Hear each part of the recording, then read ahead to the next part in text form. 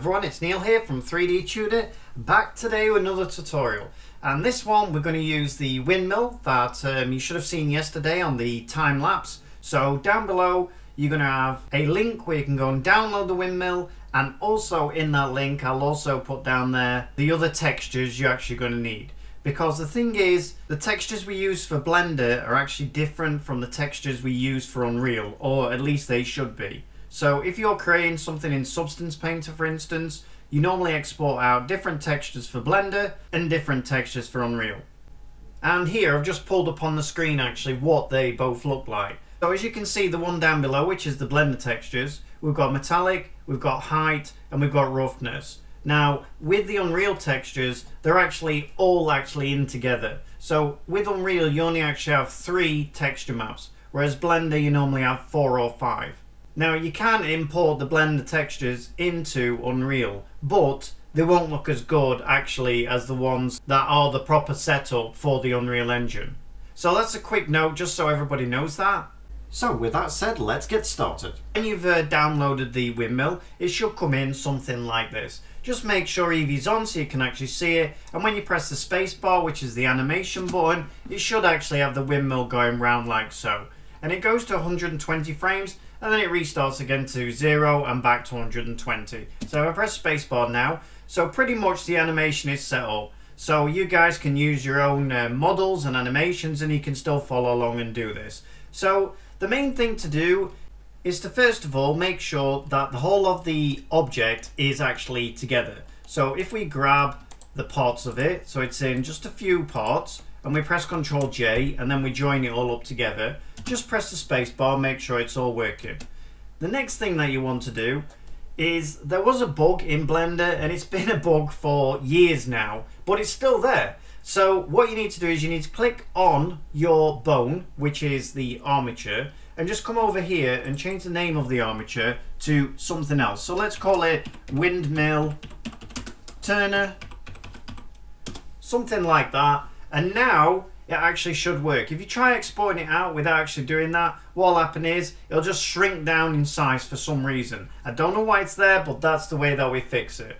Now in this particular model we only actually have one bone. Normally you would have a root bone, and that's quite important, but for this actual tutorial we're just going to use one bone. What do I mean by a root bone? A root bone is basically a bone where all the other bones actually connect to.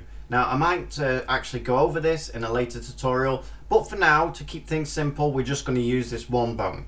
Now before we export this, what we need to do is we need to click on our object, press Ctrl A, and we're going to go to all transforms. And basically this is important that you actually reset all the transforms, and then what you need to do is you need to right click and you're going to set origin to wherever you want it to actually come in. In other words, if my origin is set down here at the bottom, this means when I pull this object into Unreal Engine, the object will be flat against the floor. If I set my origin to the center point here, it means that it will be halfway in the floor. So that's very important. So if we right click now and set origin to geometry, you'll see that it actually moves there. So how do we get that back down to the floor? We press Shift S, we put cursor to world origin, and then we press right click and we set origin to 3D cursor. Now we're basically ready to take this through to Unreal Engine.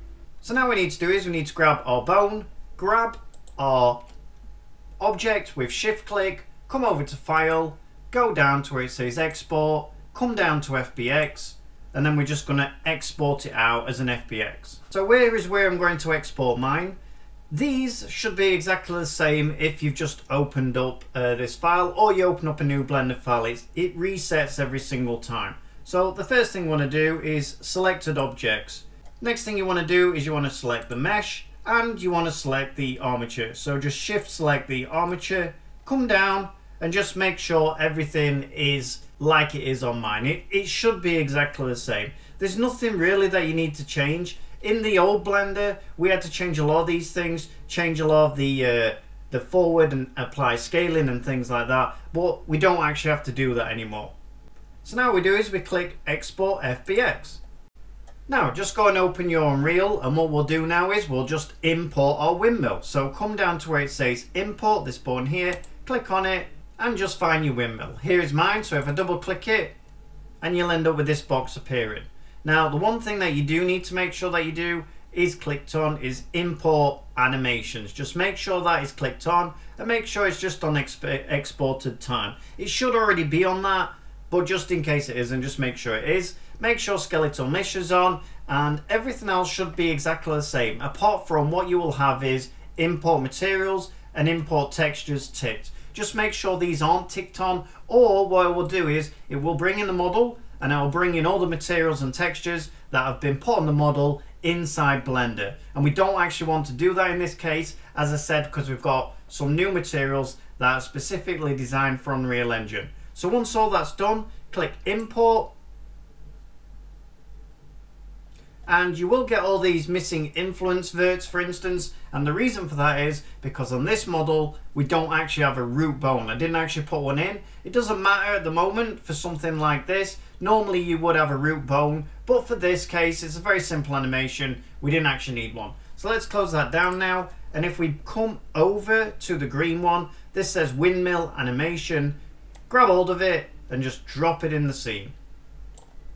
And now if I come and press play and I turn around, you can see we have our windmill and turn-in animation. So now let's press escape button, and now let's put these materials on. So what I'm going to do that is I'm going to right click, I'm going to come up to where it says material, and then I'm going to rename this material. So let's start with the balcony and window. So balcony, you can't actually put a space in this, so just call it balcony windows. And what I tend to do is just capitalize the next word, so that's how I do it. Press enter, and now let's bring in our new textures. So let's go to import again, find wherever you downloaded your textures to, and let's just bring these all in. So I'm just going to select mine, go all the way to the bottom, shift select them and click open. And this will take a fair bit of time just to bring them in, and you will get this complaint from Unreal. Don't worry about it. Basically what it's doing is actually taking the normal map and it's actually converting it so it actually works within Unreal Engine. Alright, so once they're all in, double click on your material, and what we'll do is we'll just make this box a little bit smaller. And what I'm going to do is I'm going to grab the three first materials, which is balcony windows, as you can see there. Grab the first one, grab the last one, drag them in and just drop them in. Now you can make this bigger now, you don't actually need to see the bottom of there. So let's just pull these into these positions with this one at the bottom. So let's plug in the color first, which is this white node here. So grab this node, plug it in base color, and now we'll do the normal. So we'll grab the white node again, plug it into normal, and now we'll do the occlusion. So with the occlusion, the red node is going to go into ambient occlusion. The green node is going to go into roughness, and the blue node is going to go into metallic. So there we go, that is the setup, simple as that. Then all you need to do is click apply, let it just apply it, and then click save, and now we can close this down. And now what I tend to do, you'll wait a few minutes and then it'll appear. So let's now put this in its own folder just so we don't get mixed up. So let's go to new folder and we'll call it windmill. And then we'll just drop this into this folder. So I've just grabbed it, I'm going to move over and just drop it in and click move here. And now if I double click this, we should have this here. Now I know that there's 5 materials on this windmill. So what I'm going to do is I'm going to right click and I'm going to click duplicate. And what I'm going to do now is I'm going to come over to this left hand side. I'm just going to make sure what the name of them are. So we can see here we've got bottom base. So let's rename this. So if I right click, rename, and we'll call this bottom base. And then I'm going to duplicate again. And I'm going to call this one, so we've got bottom base, bottom floor. So let's just call this one bottom floor. And of course you can name yours whatever you want to. And then I'm going to duplicate this once more. And the next one's windmill fans. So windmill fans. And then finally the last one, so duplicate one more. And I'll bring it down. And this one's called windmill top. So let's right click, rename, windmill top.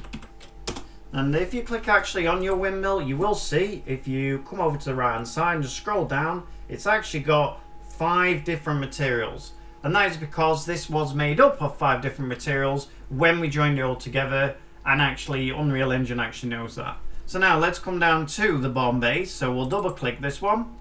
And what will happen is now, obviously we've got the wrong materials in here at the moment. So you can right click actually to drag it across left and right. So let's come to the first one. And we know this is bottom base. So now we'll come over to here where this search button is. Click on it. And there'll be a search item here. So just put in bottom base. And you can see bottom base color is here. So click on that. Come to the next one. Click on it. Bottom, and we're looking for the normal map, so it's bottom base normal, as you can see here. So let's click on that one, and then the same with the bottom one. So bottom base occlusion, and let's just click on that, click apply, and then save that out. Now let's close this down. On to the next one. So this one is bottom floor, so that's the one we're looking for now. So I'm going to click on this one. Click on it. I think it's bottom floor is this one. And then the normal. So bottom floor normal. And then bottom floor occlusion. Apply. And save.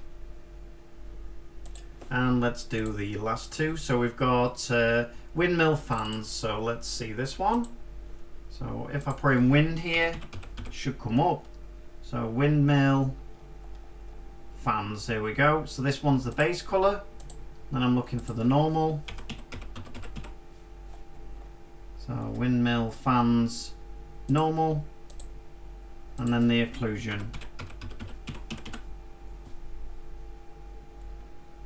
Windmill fans occlusion. So let's apply and save. And then finally onto the last one, which is windmill top. So probably get away with just putting top in here. Let's see. So if we put in TOP, and there we go, windmill top, normal, and occlusion. And let's apply